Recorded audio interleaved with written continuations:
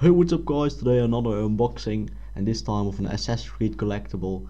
It's going to be the Hidden Blade from Aguilar in the movie Assassin's Creed, which came out in 2016 for people in the United States, and 2017 this year, January 5th, for people in Europe, and I think for the rest of the world as well.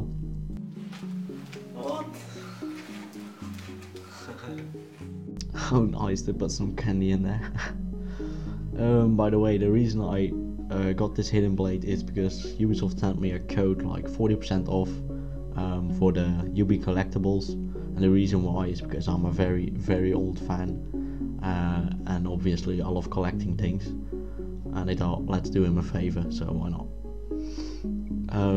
This is actually my first Hidden Blade, by the way. I never owned one before. The reason why is they are plastic, and I would have preferred if I understand why the blade is plastic, but if the mechanism was metal, because in the detailing, which is very nice anyway, but in the detailing you can easily see that it's plastic, and if that at least would have been metal, it would look so much more cooler.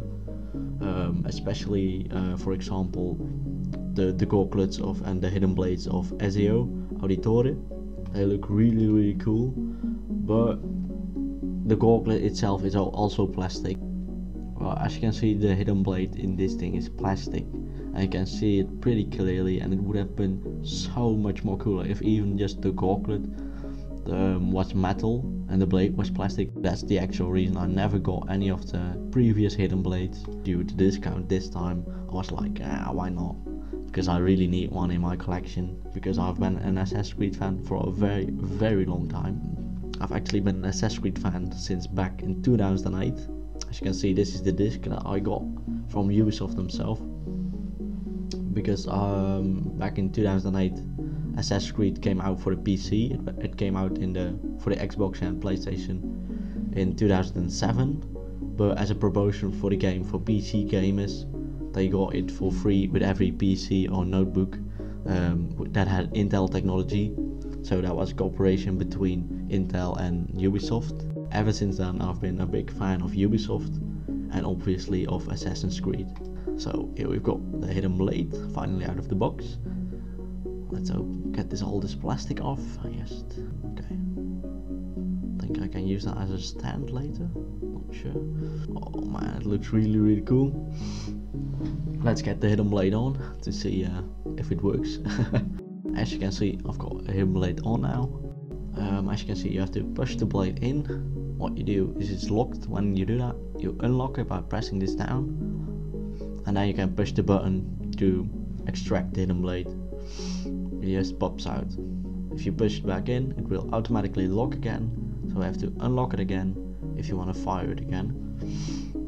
As you can see here, this is the lock position, and this is the unlocked position, so you can see the differences between them.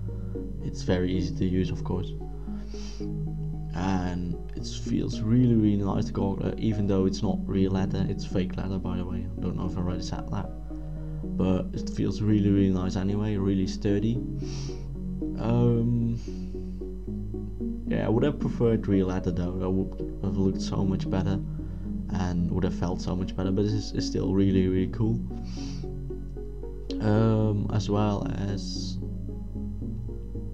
this part here is a bit loose. It doesn't really do anything, it's just to look cool, of course, but sadly it's a bit loose. I will show that in a second. And of course I would have preferred if they had a hidden blade mechanism with just the ring, so you could extend and retract the blade with the mechanism without even doing it with your other hand, because that doesn't look as cool. And as you can see here, that's the part what I'm talking about, that was a bit loose. Even though it doesn't do anything, it's just it would have been so much better if it was a little sturdier, a little better. But hey, as you can see, this is the new gauntlet compared to the Hidden Blade, compared to the Black Flag armor piece, like that came out back in the day, and which was 20 centimeters long, and this one is 30 centimeters long, so it's a bit longer. As you can see, the detailing on the gauntlet is really nice, as well as the detailing on the hidden blade, which you can see now, which is obviously very nice. I will give some more close-ups. As you can see, the detailing on the blade, by the way, is on both sides. As you probably saw, it came with this plastic stand, which allows you to set up the gauntlet and let it stand on its own, so you can really put it nicely in a shelf. You can also just take it off and just lay it down in somewhere in a display case or something, which looks really awesome as well. But I obviously prefer to let it stand, and I'll show you a picture on how I put it in my room, in my shelf. So that's pretty much it. I hope you enjoyed this video. If you did, make sure to leave a like, comment and subscribe, and hopefully I'll see you guys next time.